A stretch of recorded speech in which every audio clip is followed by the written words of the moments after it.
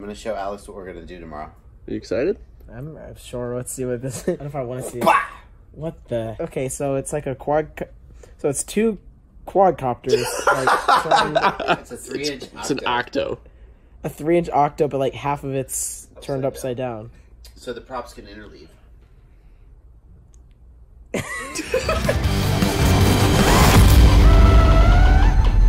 Hey guys, welcome to Rotor Riot. I'm Drib. I'm Alex Vanover.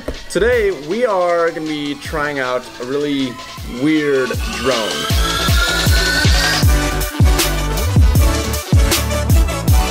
So this is something that was sent to Joshua Bardwell to check out, and he brought it here for us all to fly together. It was built by a guy named Victor. It's his own weird brainchild. So the idea is that this guy is going to sort of split the difference between a 3-inch and a 5-inch, right? And it's not like your typical octocopter either, where it's like actually 8 motors, like all facing up the same way. Half of it's turned upside down, the other half is right side up. Right. It's got weird. Like 2 offset plates, and then it's set up so that the prop discs overlap because some of the motors pointed up and some pointed. It's super different. It's a really weird but kind of awesome design. This is probably the weirdest drone that we've gotten to check out so far. I would say so. Yeah, so this is you build it, we fly it. All right, so who's gonna fly the Octo first? Not you. What? Yeah, not you. And he broke the Tommy's hex. The throttle. Oh! Oh, and the whole clean plate's ripped off. You go last. Sorry, you've lost your privileges. I won't crash it. I'll take it really easy. No. No, you won't. Bardwell's going first. I'll go first. No, that's fair. Vincent did reach out to you, so. And Drew is a freestyle pilot. I'm sorry that I'm the only one that actually pushes it. All you guys are like, wow, it's so interesting. Oh, I did a flip. Oh, wow, I did another flip. No, he's right. He's right. I crash a lot less, but I also do a lot fewer impressive tricks. I just do impressive tricks. I like to take my quads home, and Drew doesn't. I just don't, I mean, I'll fix them. See if it hovers. About 25%. Wow, it's smooth. That is so weird because it sounds like a 3-inch, but that thing... Wow, not a lot of prop wash coming down. Let's see that again. That thing boogies. Now, is this his tune on the Check the quad, prop or wash. is this... This is exactly as Vincent No said. prop wash.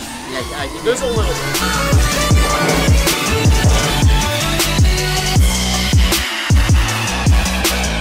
The Oct that we're flying today is actually on clean flight. Yeah, it's not on beta flight or flight 1 or KISS or anything. It's on clean flight, which I was a little bit surprised. His tune and everything, though. That's the biggest thing. And maybe there's more features. Yeah, but I think Victor set this up on clean flight because I think it was the only board that he's using that he could get 8 outputs. Yeah, to CL Racing. CL Racing. He could get 8 outputs, and it is made for clean flight.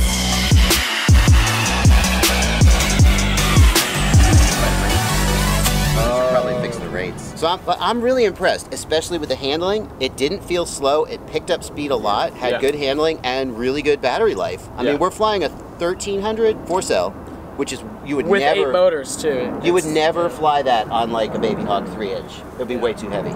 No, it looked pretty good for its size. So we got good flight time. Right, so you're using the same battery you would use on a 5-inch. Flight time here is 4 minutes. We're still at 15. And we're resting at 15.3. So I mean, we could probably do, I'm sure we could do 5 minutes at least. We'll have to see. All right. I want to fly it. Alex's turn. Let's get another battery on it.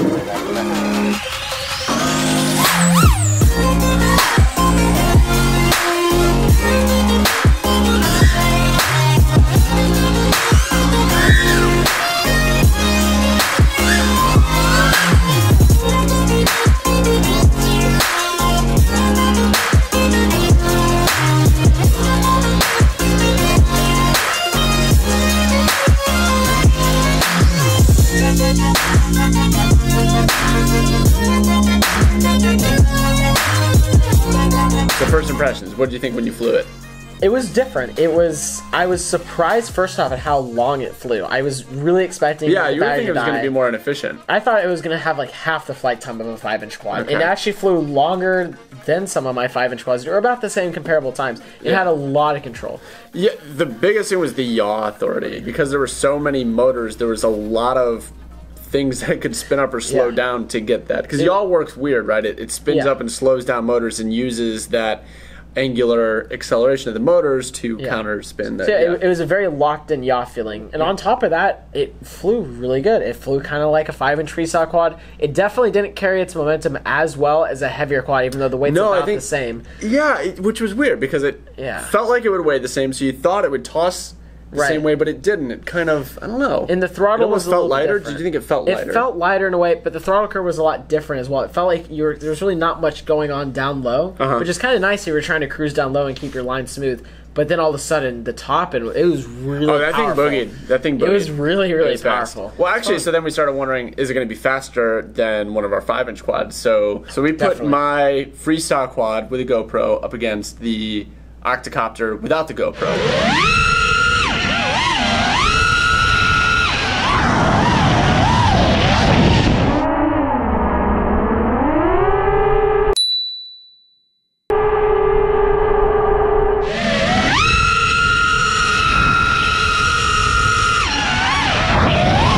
Know exactly who won. I want to say I won, but here's the thing. The thing is, I'm bad at going in a straight line because you would actually go and I would go up. Well, the thing is, what I noticed was at first your quad was faster. I was shocked, but it did seem faster. I would see you in front of me, and then I think what would happen was your battery would start sagging a lot more than mine. I did have battery sag, and we were using the same brand batteries. It wasn't the battery. No, it was the same battery. But I think that your drone, the 3-inch Octocopter, there's less amp draw. It's not just pumping out thrust in 4 motors. It's kind of less amps, but to more points. Which is weird. Which kind of doesn't make sense. It should all be. It should either all be the same. It still doesn't make sense. I figured the Octocopter would be way more inefficient. 8 motors. That sounds like more amps. And on top of that, because the props overlap each other, you should be losing efficiency. Yeah, but it's weird because I noticed with the freestyle too. I was able to do pretty long flights, and it felt really consistent throughout the whole flight. In fact, I flew a little bit too long and over discharged. I was going, and all of a sudden, they were like, "Oh no, you're down to like 14 volts." Whoops! Right. So you took the GoPro off, and you went to just do some all-out ripping. Yes. Oh my god! Oh my god! Oh.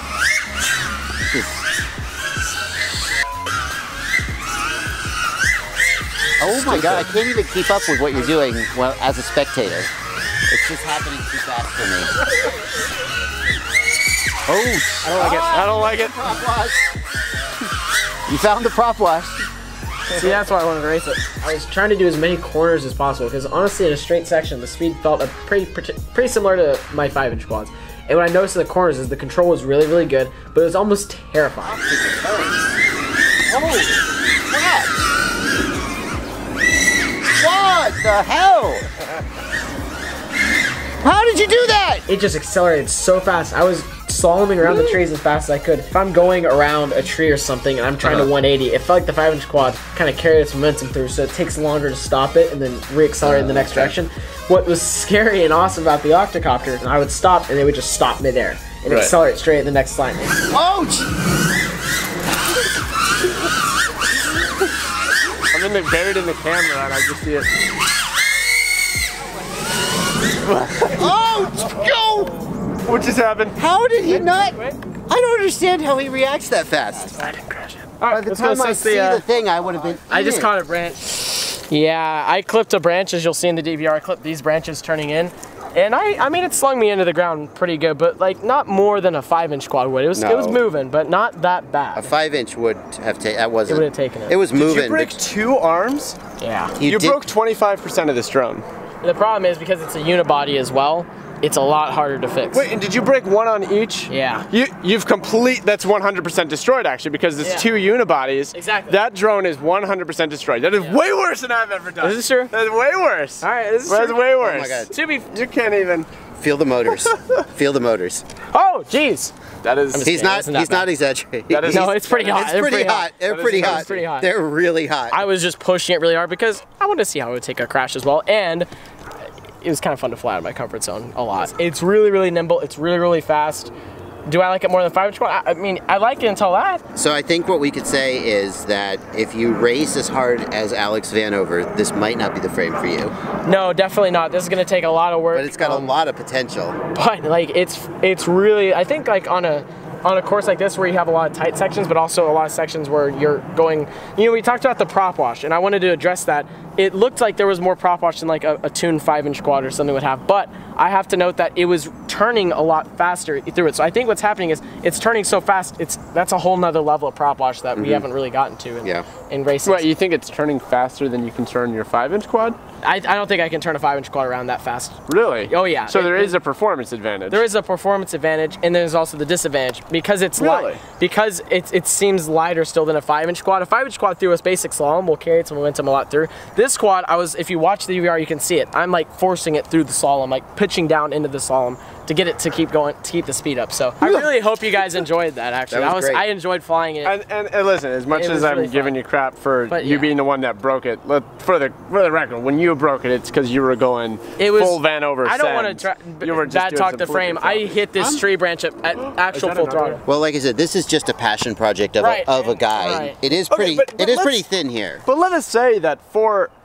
I've never seen anything like this before, and for what it is, it's really amazing. I'll say this is really, really great, and just because the first pass doesn't stand up to the Vanover full stem durability, I think concept has a lot of potential. I want to build one. I'm going to build one. We just tend to get so stuck in our ways of like 5-inch quad, 5-inch quad, and we don't experiment. Yeah, I like experimentation. This is making me really that's where the You Build It, We Fly It series comes in handy. Absolutely. If you guys want us to fly something weird, send it our way, and we are happy to just crash it. Test it. Thank you guys so much for watching this episode. Thanks to Vincent for sending this awesome quad for us to fly and destroy. And if you enjoyed this episode, leave us a comment down below. Let us know what you would like to see us build. What weird drone would you like to see us have sent to us? What weird drone would you like us to try and get a hold of? And guys, be sure to check out the Rotor Riot store, link in the description down below. Alright guys, I'm Drib. I'm Joshua Bardwell. I'm Alex Vanover. Thank you guys for joining, and we'll see you next time. Woo!